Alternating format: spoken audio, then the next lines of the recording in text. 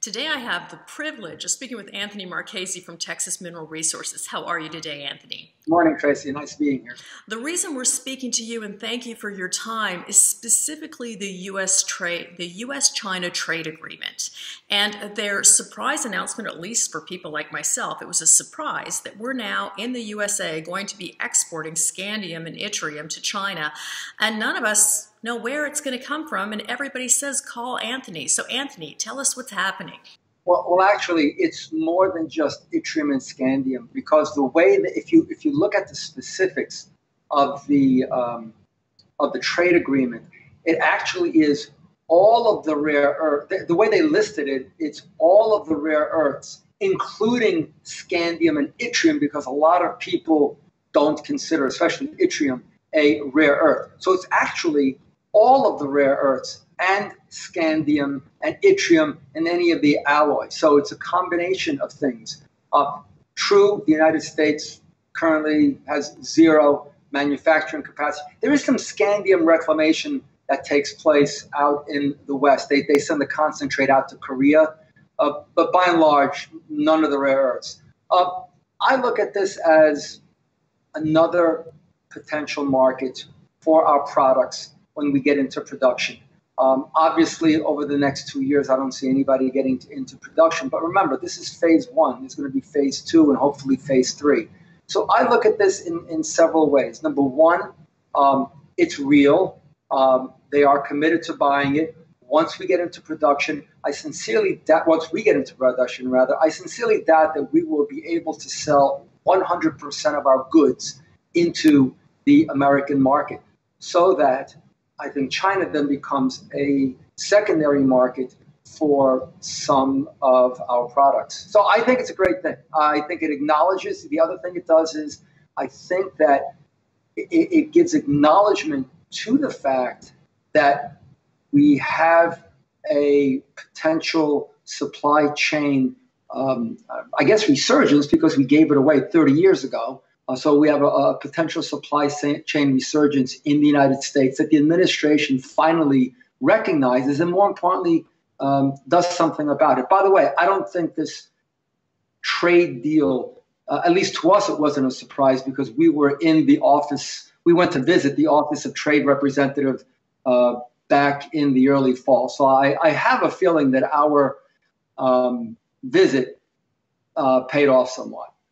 Okay, and then I would also, is this not confirmation to some of our experts that we've interviewed over the last decade have told us that actually China needs more rare earths? And part of the reason why they don't want to be controlling the world's supply of rare earths is because they actually are looking at a future shortage with the increasing demand for electric vehicles, for instance. Is that correct? Is that assumption correct? Absolutely. As it stands now, China imports material from North Korea. I mean, not officially, but everybody knows that they import concentrate from North Korea. They're active in Africa.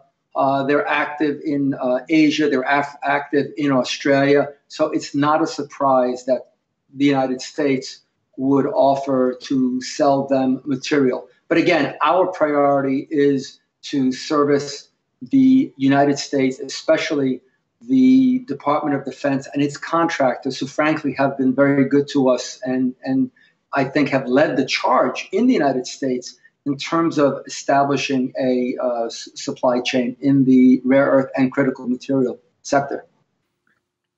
Well, while we're speaking today, I'd like to also just touch on the National Defense Authorization Act that was recently announced. And of course, with the race for sustainability occurring too, excuse me, you know what, 8 o'clock may be too early for me. I've been using Peter Causey a lot lately, and I'm sure the editor is going to be laughing at this because, Peter's just like a dynamo. Okay, here we go. Three, two, one. We've been watching as well with the recent announcement with the National Defense Authorization Act, the drive towards sustainability mandates. And of course, you have actual a rare earth project in Texas, no less. And we're hearing how the Australians are part of the race. And of course, the Canadians were part of the race to help achieve these goals. Can you talk to us about perhaps the advantage that you have being located in Texas? Well, so a couple of things. One, we have a funding and development partner in USA Rare Earth. It is an Australian company. I think the Australians have been at the forefront, frankly, of the rare earth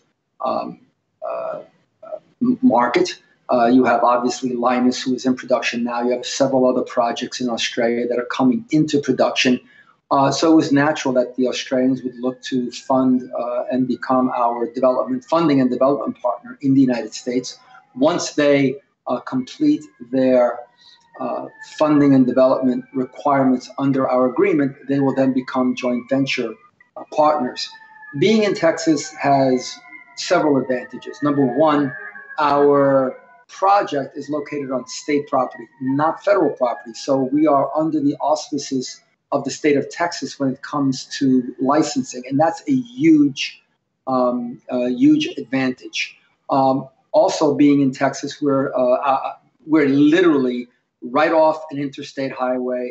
We are literally next to a railroad, so we have optimal infrastructure to move our material to other parts of the country.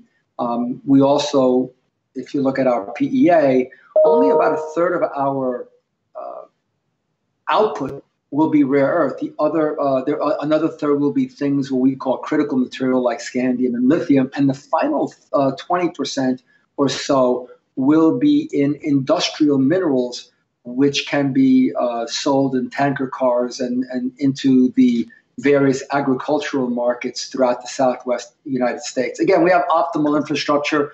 We've been blessed. It's all above ground mining. We're not, the unfortunate part and the fortunate part is that we're in, if not the poorest county in Texas, it's the second poorest county. So we're able to offer incredible amounts of jobs, high-paying jobs, because the mining industry does pay well, and we're not located near any type of Native American burial grounds. As a matter of fact, we have as a strategic partner a 20% owner in the Navajo Nation through the Navajo Transitional Energy Corp. They looked at an investment in us as, believe it or not, a green energy play, because their constituents, the Native American tribes, want green energy, sustainability, and they told us they made the investment in record time because what we will be producing is required for the Green New Deal or whatever other deal you want to call it in terms of green energy. Well, it's clear we need to have a follow-up interview on a number of items, including how to build a U.S. supply chain in the United States and the real timeline. So, Anthony, it's a pleasure speaking with you. I hope you have a wonderful afternoon. Thank you. Take care, Tracy.